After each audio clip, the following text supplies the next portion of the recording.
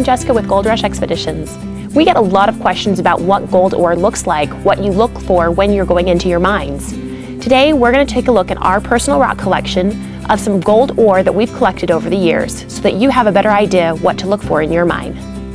Our first sample that you look at here today, you might say, what is that? This has no real value. Well, you've got a lot of quartz up here, see? And then on the back of this quartz, you've got some of your older, uglier type of iron ore. This is the kind of stuff that you're going to find in the California deserts and the Nevada deserts. It doesn't look like a whole lot, but all of this right here is going to have gold. Now, it's not going to be very big chunks of gold. It's going to be fine gold, but that's going to be gold. This is going to be our next sample.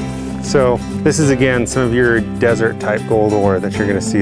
It's not big chunks of gold, it's smaller bits of gold. It's the kind of stuff that washes out. You might occasionally find nuggets, but this band of iron is going to be your gold ore there. That's what you want. That's what you want to take out right here and crush that down. This one we're starting to see some of the more sexy, the visual stuff, the kind of keys that you can tell just by looking that it's gold ore. Now this is also heavy. This little rock is probably, I guess, probably 12 pounds. It's pretty girthy, but you can see some of our colors. We've got this dark color here, and if you look in that, we've got some pyrite that's running through here, and then we've got some little flecks of gold that are running through as well. Now, when you see this out in the desert or out, you know where it's at, this is probably what it's gonna look like. Good example of what gold ore looks like. You need to break stuff like this out to get to the stuff that's there. It's always not gonna be exposed inside the mine. Sample 4 is from a little farther up north. Now this is not your typical desert ore. This is a lot more heavy metals, and it runs right along with quartz. It's the kind of stuff you're gonna find in Montana. It's the kind of stuff you're gonna find in Colorado. I really like their ores because they're easy to identify. So if you look here, you've got some banding that's running through the rock. That banding is actually quartz, and what's running with that quartz is pyrites again. You've got some gold, and you've also got some silver running through this. So you've got 2 of your 4 metals running in this. This is also a very heavy sample. This is probably a good 6-7 pound rock right here, and you can see how big it is. This piece that you see looks very ugly, right? There's not a whole lot that you're seeing going on there. Anybody that has actually really mined gold, and I'm not talking about playing in a stream and picking out a nugget, but actually worked gold under the mountain and gotten real amounts of money, will tell you that gold ore is ugly. It is, the uglier it is, the better your gold content is going to be. This rock is a perfect example. I'm switching hands because this rock is seriously heavy. It's probably 20 pounds-ish. You look at it, you say, what is this? It's just a bunch of dark, blah, I don't understand what that is. Well, if you look, you can see there is some banding. This is granite actually that's running a little bit underneath it, and you get a tiny little bit of quartz there. But if you look through it, this rock is loaded, like you can see on this side, with tiny little bits of gold and again some pyrites. Does anybody want to question again that pyrite and gold run together? Because look it up.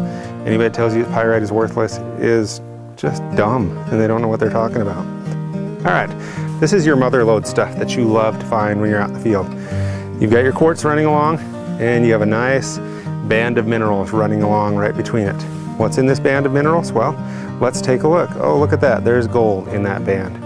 Gold and quartz often will be right side by side with each other. So if you find a dark band of mineralization, which mineralization is going to be iron, copper, anything like that, that is running by quartz, you're going to find gold with it, almost guaranteed. I won't make a 100% guarantee, but 99.99. If you bring me a sample of something that looks like this and there's no gold in it, I will buy you a pitcher of beer.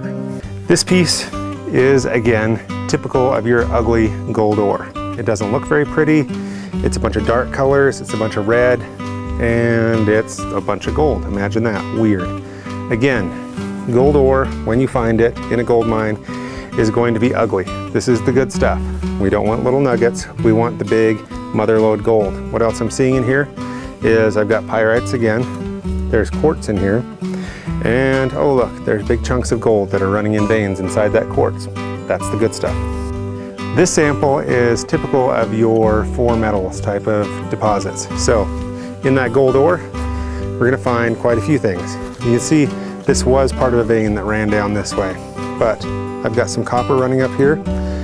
I've got some of their host rock, which look like a limestone. I've got some more of the copper coming down, and then I've got gold that's coming in here. Again, your gold is your dark colors.